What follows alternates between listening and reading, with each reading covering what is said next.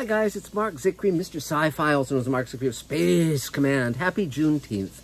And I wanted to talk about why Juneteenth is important and so forth. Now, also, mark on your calendars June 28th, because we will be having an all-day-long Space Command convention from 10 a.m. Pacific time to 7 p.m. Pacific time with Barbara Bain and Robert Picardo and Doug Jones and tons of people, Ian McKay, all guests who will be interacting with the fans live. And we'll be showing the first hour of the show and the new 2-hour special episode we've done during the pandemic. And so if you aren't there, boy, it'll be like missing Woodstock. So, but let's get back to Juneteenth. It's been very much in the news lately because of what's going on with Trump and Black Lives Matter and George Floyd and all of this stuff. And some people may think, well, but you know, Juneteenth, I mean, you know, that's celebrating something 150 years ago. No, no. The moment you really start studying the history of racism in this country, you start to see that it's all part of a continuum, and that it continues directly from that and before 300 years of slavery, and then institutionalized slavery under a different name that continues to this very day. And so many of you know I came up with Far Beyond the Stars, which is a landmark episode of Deep Space Nine that deals with the issues of race and is very relevant to Black Lives Matter. If you've never seen that episode, I strongly suggest you do. But also, before I came up with that story, I was executive story editor on a series called Beyond Reality. And it was run by Hans Beimler and Richard Manning, who were two of the great producers, executive producers on Star Trek, The Next Generation, etc. And they were great bosses and always very open to doing things that were a little controversial. And so I'd heard some of the slave recordings, the former slave recordings that were done during the Depression, and NPR did a special where they had the oral histories of former slaves that were recorded in the 30s, and they put together a special that I heard, and I was astonished because I never thought that I would hear the voices of former slaves talking about what that had been like. And it just was amazing to me and really blew me away. Now, many of you know that my wife Elaine was part of the Poor People's March on Washington and dealt, you know, with Martin Luther King and all that stuff. And so, you know, there's history, and we won't go into that right here, but definitely, you know, and I grew up with Star Trek and Nichelle Nichols playing Uhura and so forth. So race was very much, I grew up with all of that stuff in the, you know, during the 60s and so forth. So when I heard that documentary, I very much wanted to do something within a science fictional context. And science fiction has, particularly published science fiction, has not been great in issues of race. During the 50s, there were essentially no black science fiction writers. You started to get some black writers in the 60s with Samuel R. Delany and then Octavia Butler in the early 70s. And now there are many terrific writers who are of all sorts of racial categories and ethnicities, which is terrific. And but in terms of televised science fiction, you know, you have such wonderful things as The Big Tall Wish on Twilight Zone, which I love, and of course Gene Roddenberry with Star Trek really kind of broke some barriers down. So that said, when I was executive story editor on Beyond Reality on USA Cable in the 90s, I decided I wanted to write something about the history of slavery and the ripple effect of that to the present day. And our star was Sherry Belafonte, who at the time was a very famous actress and model. And her father was Harry Belafonte, who was, and still is, renowned as a singer and an actor, and also a great civil rights leader in terms of marching with Martin Luther King and all of those things. Just phenomenal man. And so so I pitched this idea for this story, Asylum, which I'm now going to show you. You can watch the entire episode right here. It was shot in Canada because that was where they shot the show, and I'm very, very proud of it. And it's, you know, I think it's every bit as relevant now as it was then, and sadly, and so again, if you are celebrating Juneteenth, great. If you can see something that you personally can do to make things better in any way, shape, or form, just start treating people better. Recognize that, you know, anyone who gets the short end of the stick, anyone who's being treated as you yourself would not want to be treated, needs to be given consideration. And you really have to think about it and not just assume anything that you've assumed. And, you know, you really have to say, okay, what can I personally do to make the world better? And take action. That's the only way it's going to get better. And so, you know, these are amazing times in every way, shape, and form. But I hope you enjoy this episode that I wrote a while ago. And again, remember Space Command's convention coming up. We're going to have another crowdfunding campaign. We're still selling Space Command shares at $7,500 each. We've got our Patreon page. All that stuff you can partake of and more. So that's it for now. We'll talk really soon. Thanks very much, guys. Bye. The following story of paranormal activity is based on reported incidents. Billabong! That dog show! I think he's headed north. Red Elf, boys, he's here somewhere.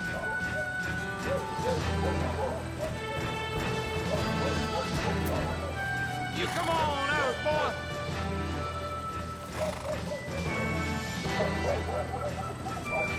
Give it up now, boy! He's on the ridge!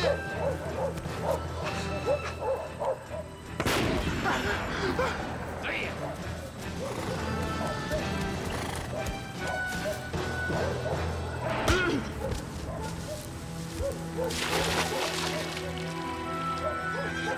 I got him! I got the nigga!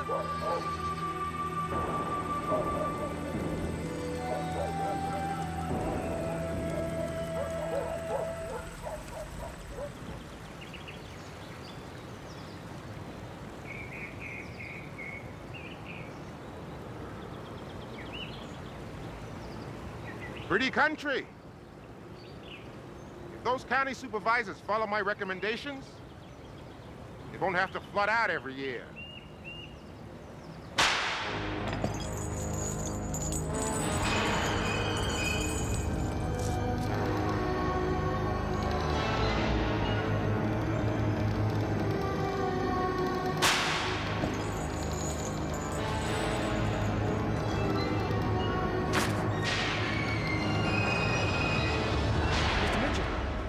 Okay?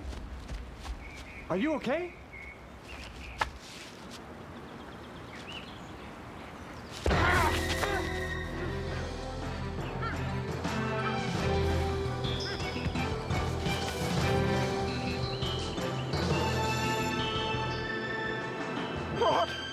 Lord, where am I?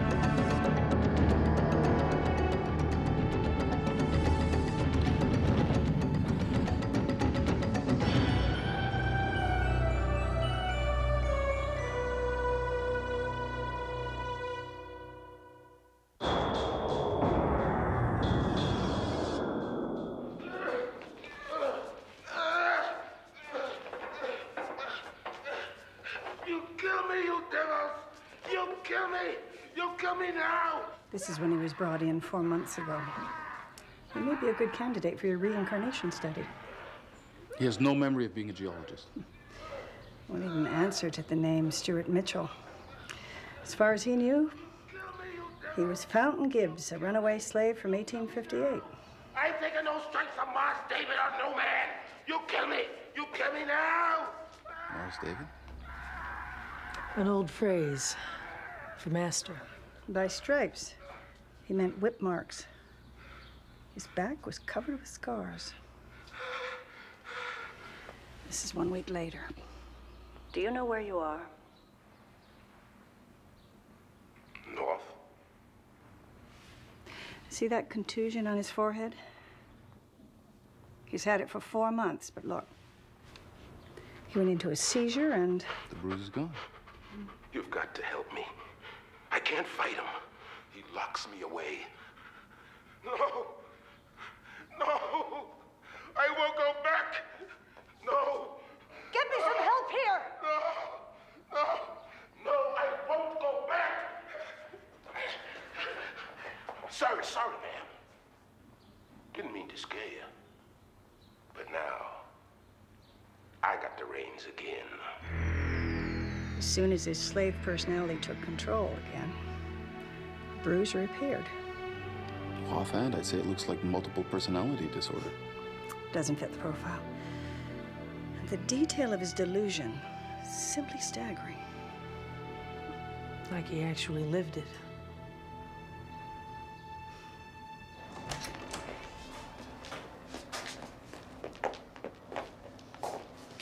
Mr. Mitchell, I'm Dr. Stillman. This is Dr. Wingate. Doctor? Well, You seem surprised. you just don't look like doctors around here.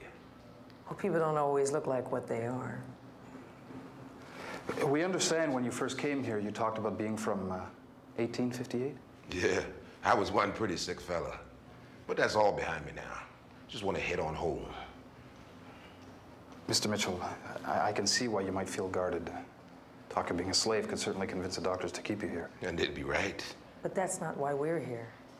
We're paranormal researchers. We look into things that some people think are crazy, see if they might be true. So, what you want to do with me? We'd start by asking you some questions about what you remember, give you some tests. Tests? Well, nothing painful. We can do them in a lab just down the hall. I don't rightly know. Maybe it'll help us to find out why this is happening to you. I'll think on it. But forgive me, I'm a mite tired. Mite tired. Okay. Maybe we can talk later.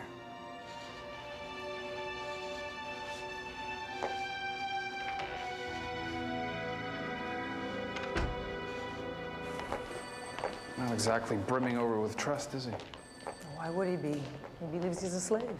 This doesn't sound like reincarnation, though. It's not like he's remembering a past life. It's more like he's continuing one. I'm not letting go now. I will not let...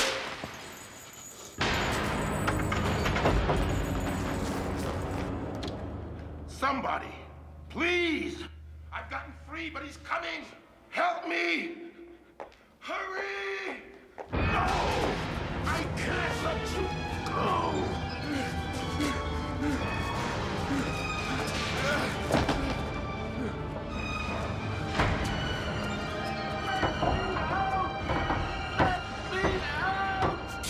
Stop it! You're not getting out!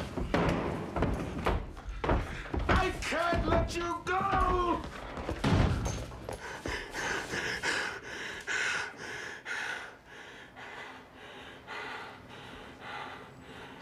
You do what you want with me.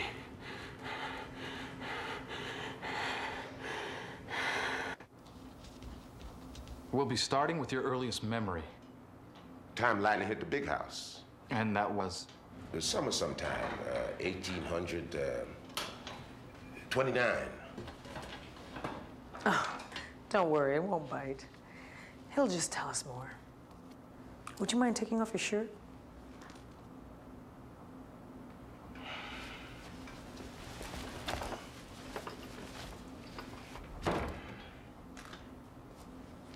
Nothing for a lady to see. Tell me about the bad spells you get. Kind of go blank, I guess. Like being plumb gone is all. And you have no memory. I seen blood enough to drown this world. You do what I say now. Open it.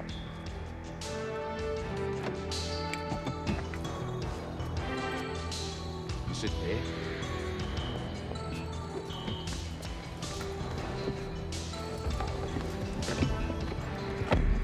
These don't need horses, I know. Make it go. Fountain, you don't know the world out here. You don't know how dangerous... Ma'am, I don't want to hurt you nor no one, but I ain't getting caught. Make this go!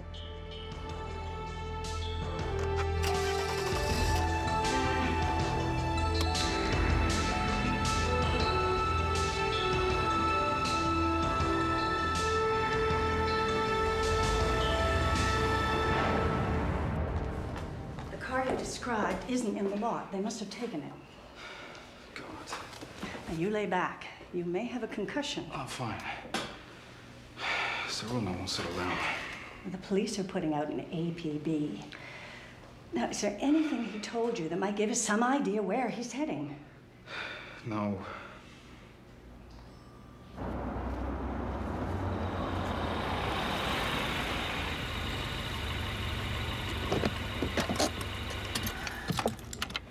That have food in it? You're gonna have to be sticking by me a while.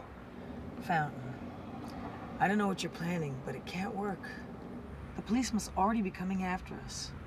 If I can get me some provisions, get into the country. Around here always smells like something burning. Can't see no hills. They'll always be running. Ma'am, if I was sent across all these years, must be something meant to be free.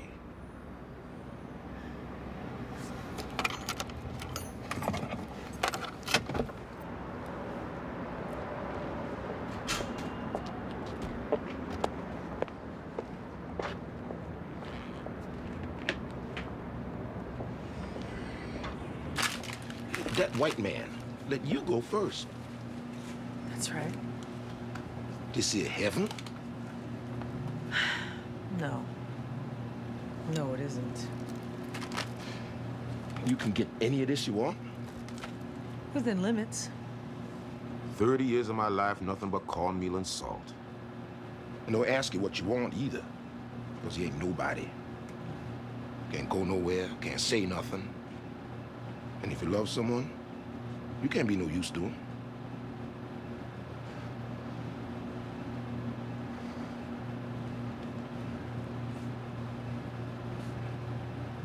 Man we belong to chained us alongside his wagon. Walk us night and day through the snow. Jenny didn't have no shoes. Sickened up. Just left her where she died.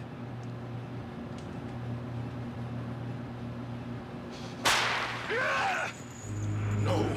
What is it? No more!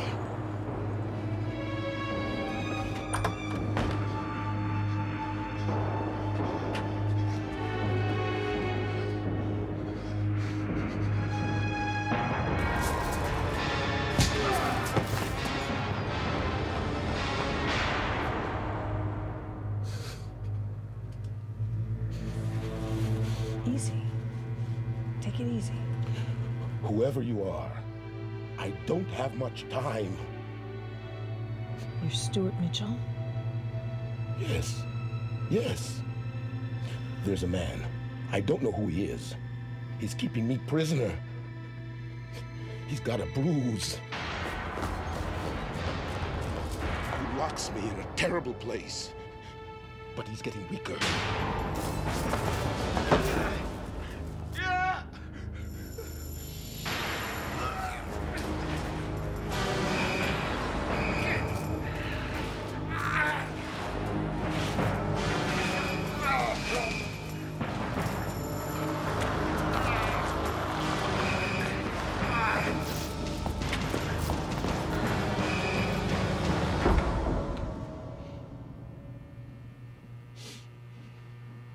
Almost had me.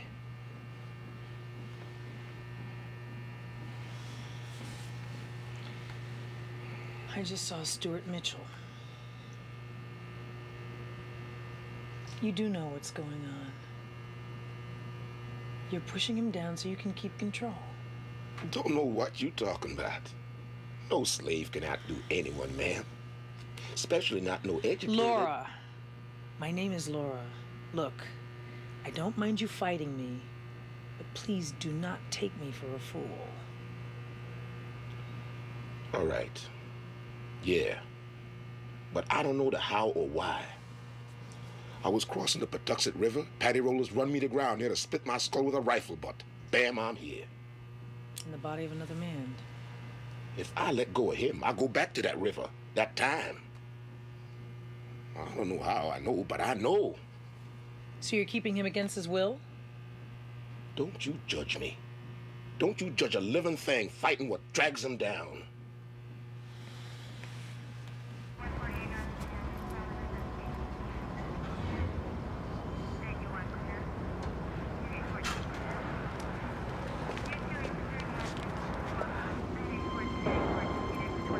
law.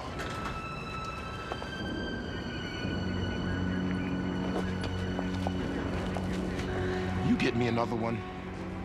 I don't have keys. We can walk. That way leads out of the city. I could have left you back in the store, but I didn't. Why?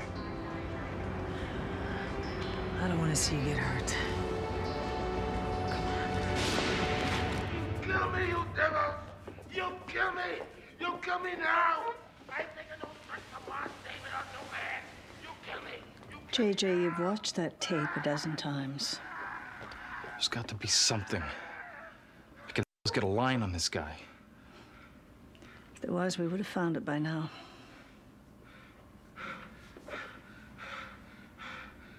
When I was 12, one time my dad didn't come home.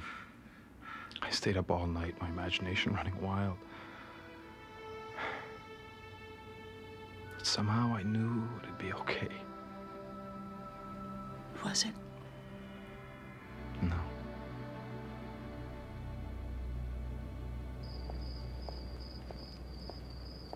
Land enough to get lost in. Make it there by dawn. Fountain, you've got to rest. And you look like hell. Yeah.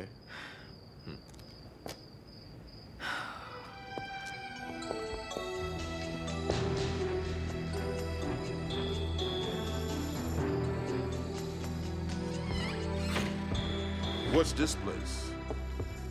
I don't know, but it doesn't look like anyone's lived here for a while. Looks like home to me. Plank for a bed, board for a pillow.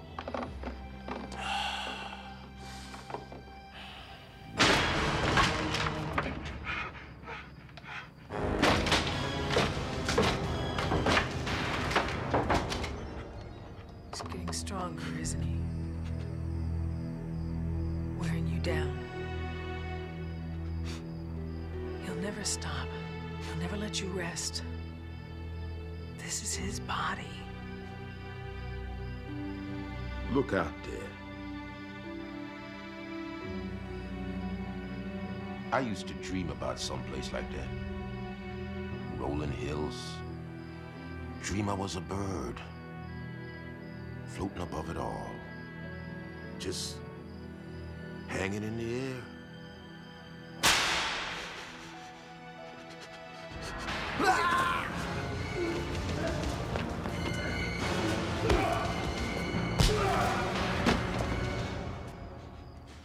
Soon.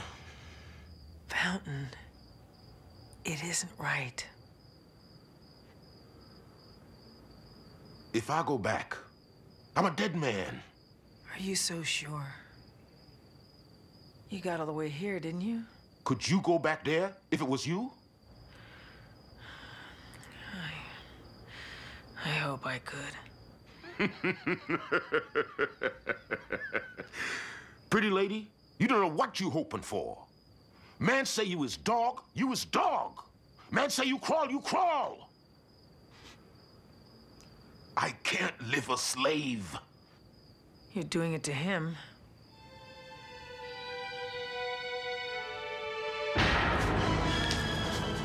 I'm sorry, but I can't live a slave.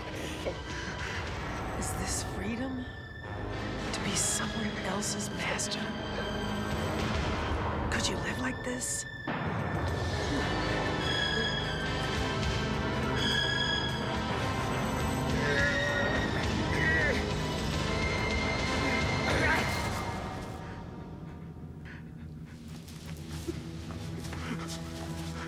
I'm sorry. I'm sorry. I'm sorry. I'm sorry. I'm sorry.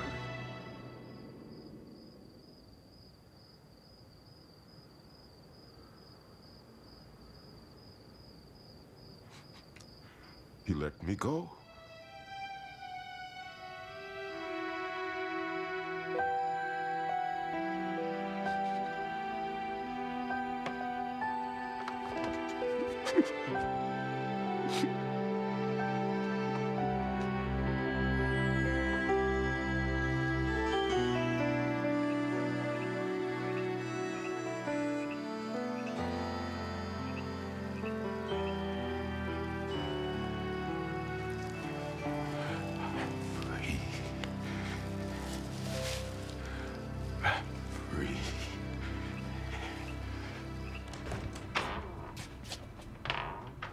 Mr. Mitchell. I was just taking his report. You want to see it? We cover it all? Well, I guess I better be.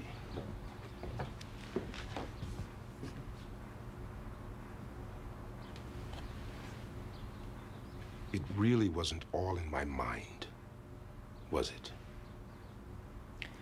No. Our closest guess is that another man's spirit may have taken over your body for a time. The important thing, Mr. Mitchell, the important thing is, I don't think you'll ever be coming back.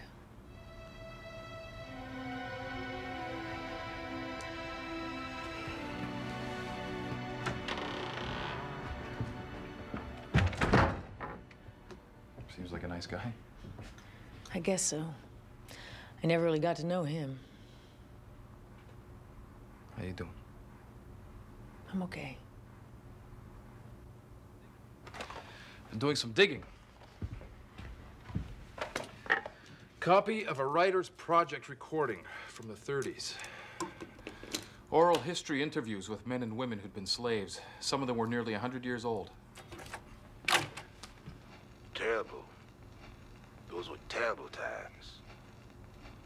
So how did you escape from being a slave? Slipped off, then ran like nobody's business.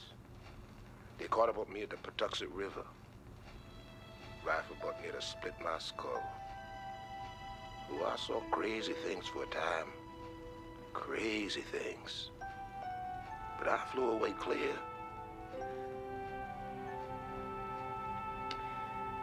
There any name on that? Anonymous.